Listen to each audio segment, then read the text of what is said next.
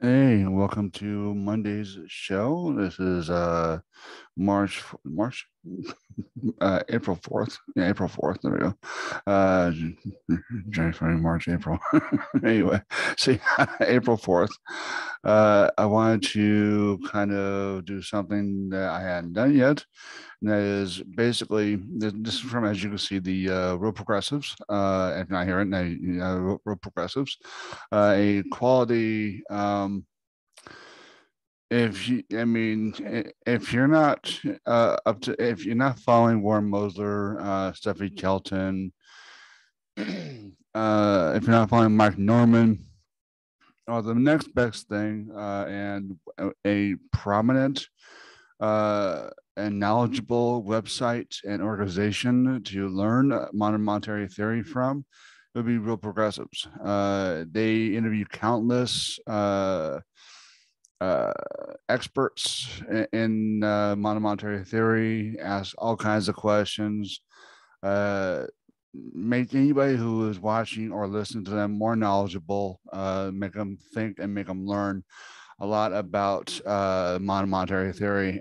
Mike Norman, he pretty much helps you. I think it's about Pitbull Economics. Uh, he basically helps you learn how to trade using MMT as a lens to look at trading on everyday Wall Street and stuff of that nature. So check him out. None of which I'm getting endorsed by or anybody else like that. It's MMT is a quality lens to look through as far as economics goes. If you look at what happened during the financial crisis, a lot of people that saw this coming either knew functional finance, also can see the writing on the wall. MMTers, quite a few of them actually uh, got that right as early as 2001. Anyway, look all that up. But anyway, this is from the man himself, Warren Mosler. And since I actually haven't been able to get a thought across to do like a small little video and put it on my YouTube channel, um, I thought I would just go from here as on Real Progressives, as you can see. But anyways, let's see. This is a more complex definition from a prominent MMTer, MMT economist. A more complex definition doesn't make the prior definition wrong. So let's see. And this, if you look at what was happening in Russia and what the IMF is about, all of this will make sense if you're not already knowledgeable of the economy. If you're already not an economist or whatever else, that sort of thing.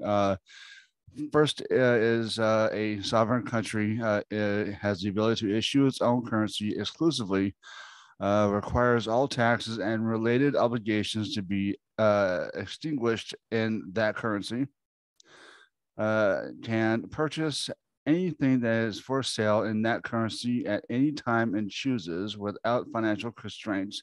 That includes all idle labor. Its central bank sets the interest rates. The currency floats.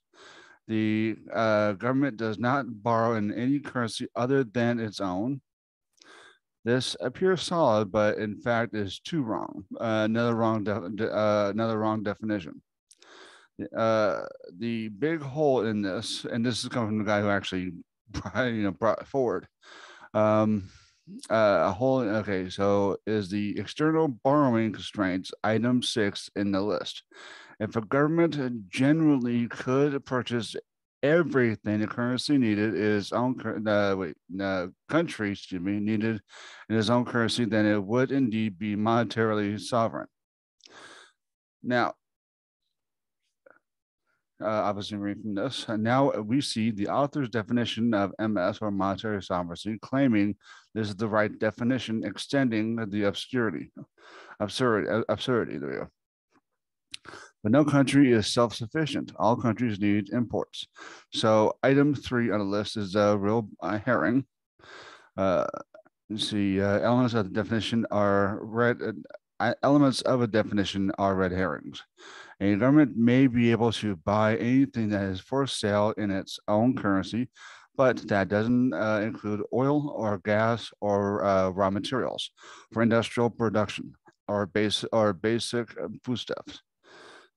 To buy those, you need U.S. dollars. Indeed, these days I assume that's the consumer need dollars for most imports. No, most consumers buy imports with their local currencies. Currency exchange is generally done by the local importer or the foreign exporter. Most of global trade is conducted in U.S. dollars. Yes, that's often in numerator or numerator. The only country in the world that can't always buy everything the country needs is its own in its own currency, and therefore never needs to borrow in another currency is the United States, because it is the sole issuer of the U.S. dollar. This is another way of expressing what is known as its exorbitant privilege. This definition demonstrates ignorance of the numeraire concept and needs like those. There is a failure to distinguish between the currency of denomination and the currency of denomination of accumulated net financial assets. However, the dark side of this is that the U.S. is obliged to run wide current account and fiscal deficits. That would be the bright side. Imports are real benefits, and exports are real cost. And the net is known as real terms of trade. Because global demand for the dollar far exceeds U.S. production, yes, a policy designed to support net exports at the real cost of the macroeconomic or economy, excuse me. When it attempts to close these deficits, trade deficits, global trade and investments shrinks, causing market crashes and triggering recessions around the world. Sometimes there is even a recession in the U.S. itself. The U.S. last attempt to run a fiscal surplus ended in the 2001 market crash and recession, excuse me. As written, the author is presuming the U.S. proactively targeted fiscal surpluses to reduce their deficits.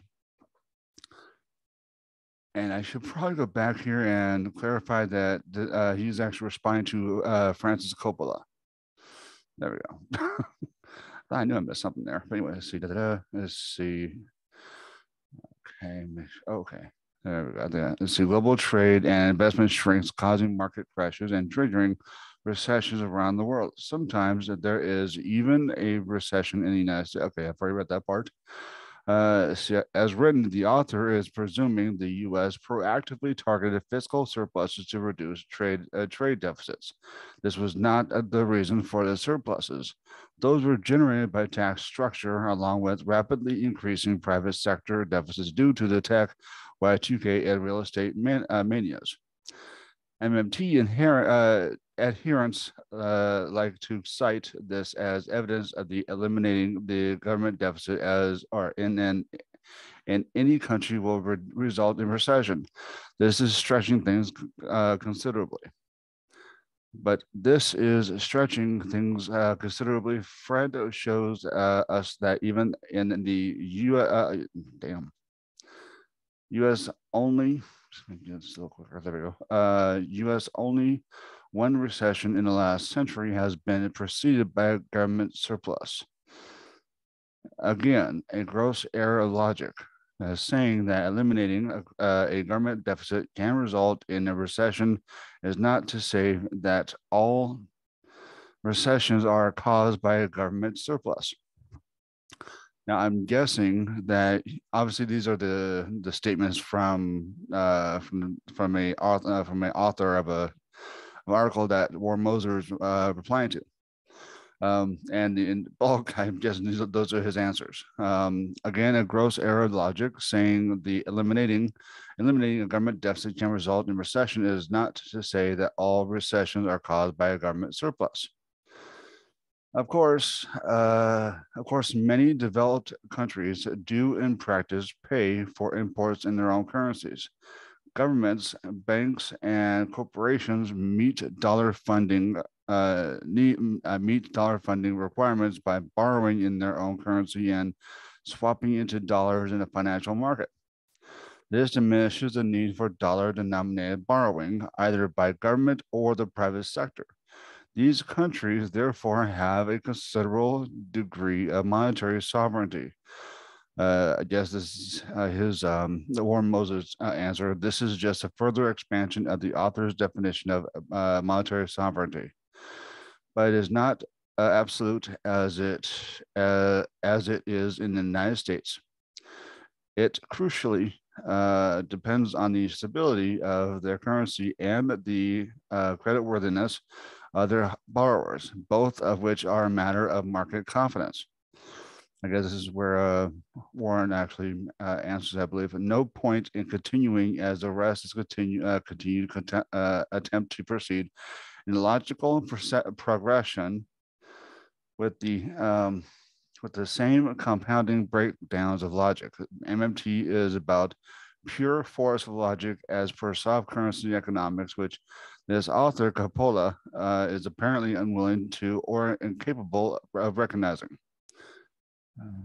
Okay, feel free to distribute.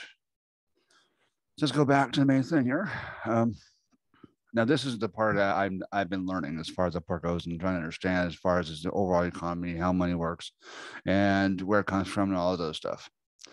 To get back to the basics here, one issue its own currency exclusively, which means UK, Canada, Japan, China, I think also we create our own currency. We're not dependent on other countries exclusively for our currency and all that stuff. And I don't think it's actually pegged to anything in regards to other countries' denomination or monetary denominations. Requires all taxes and related obligations to be extinguished in that currency. This is what we saw in Russia. Russia decided to have like all of the countries that are unfriendly to open up ruble card bank accounts, so that when they want to purchase oil, gas, whatever, then they would be paying in ruble. So that's the whole reason why they're able to sustain that part of the war. At least that's from what I've seen, and that's what it looks like anyway. I said from the very beginning, once I realized that J.P. Morgan Chase was actually processing their debt payments in U.S. dollars. Once I realized that they were able to do that, I knew they'd be fine, because now a lot of their debt is actually in U.S. dollar. So a lot of their debt is actually in rubles, which we're able to pay. Anyway, so let's see. Can purchase anything that is for sale in that currency at any time it chooses without financial constraints. That includes all idle labor. 4, its central bank sets the interest rate. That's true. I mean, that's what the Fed does. And the Fed is our central bank. The currency flows. In other words, when selling the currency in exchange for other currency, there's the rate of the cost of transferring or exchanging that currency is floating. It all depends on what I guess what the market says as far as the value of that currency. Like, how much is it trading for, that sort of thing. Let's see. And the government does not borrow in any currency other than its own. Yes.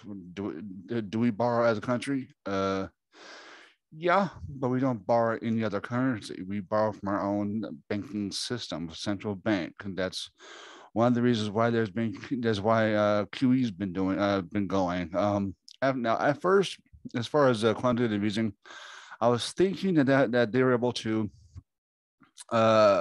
like give reserves to banks to make sure that things don't collapse, but that sounds like it's one of the ways, but another way is when they purchase assets, like markets-backed securities and other stuff, and they're able to buy those from banks and put money back and put money in the system, and then repurchase them, which is repos, repurchase them to take the money out. So, which means that they buy the assets, then the banks rebuy the assets, bring back that for loans and stuff like that. Well, they have currency on hand for the loans for it to be able to be put inside the bank. Anyway,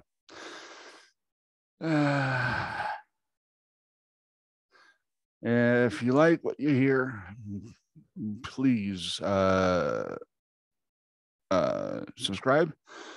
This will also be on my Substack, calvintaylor.substack.com. I just wanted to read a little bit of this part right here.